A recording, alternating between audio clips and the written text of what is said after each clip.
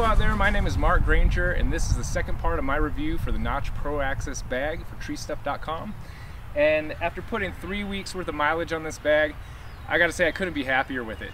I feel like the folks at Notch, the engineers, really thought this out when they were making the bag. Starting with, like, I've got a fully loaded bag. I'm pretty sure it's at least 100 pounds. I haven't weighed it. But the placement of these handles allows me to very easily grab the bag, pop it up onto a leg, swing it over the shoulder, and I'm ready to go. Now, with that said, this amount of weight, I wouldn't really want to go on a long hike with this, and in my first part of the review I mentioned I'd really kind of like to see a hip belt. But after 3 weeks worth of work, I feel like throwing this in and out of the truck, that belt would likely just kind of be in the way. So with what I'm actually doing is mostly carrying this thing 100 yards or so into a yard, and this is a very comfortable bag. I really like the distribution of the weight. I think one thing that I'll add to it, but I haven't got around to it, is just a little strap over the shoulders here to just more evenly distribute the load. I purposely overloaded this bag today a little bit more than I would actually use on any given day. I have elected not to put my helmet in here. I have a Protos, and I feel like the visor just has a high likelihood of getting smashed if it was to stay in here too long. But for anybody out there, for a helmet without a visor, you can probably stuff 2 helmets in the top of this bag. I've got a couple of throw cubes here at the top. Handsaw here on the outside for easy access. Harness. And what this has allowed me to do, at any given work site, I can kind of anticipate what gear I might need for a climb, and just go ahead and clip that into the top row so it's easy for my groundie to find it. For the most part, a lot of this stuff is really accessible even when you have the bag closed. And I've tried 3 different ways of configuring this bag. At first, I was just flaking the rope directly into the bag. I've also tried bundling it, which gave me a lot of room. I've currently got a rope bag inside of this bag, and the only problem with that is that I can't get it out without opening this thing all the way. With that said, when I was just flaking the rope into the bag, one of the things I really like about it is that without having the weight in the middle, even with all this gear hanging around the outside, it still stands up perfectly like a bucket. Let's dig in here and take a look. Still at 3 weeks, I tend to fumble a little bit with these buckles, and I'm sure I'll get better with that in time. But I really like the design, and I really feel they'll hold up a lot better than some plastic snaps.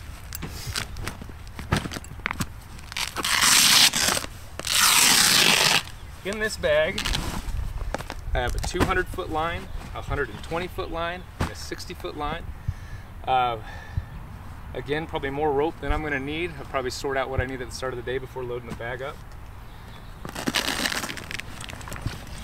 I had to say that this is the most organized I've ever been. Previously, I was using a lot of bucket-style rope bags and just kind of tossing a bunch of stuff in there or clipping onto the sides, and invariably it just ends up being a hodgepodge of stuff. But here, everything has its own home. And like I said, I've kind of overloaded this bag. I've got multiple rope wrenches, multiple ascenders on this side. I've got 3 different hitch climber pulleys, a whole bunch of press hooks in here. I've got a speed line kit, a block, other stuff in this bag, part of the bag. Literally, I have enough gear in these pockets to put 4 different people into the tree if they brought their own rope.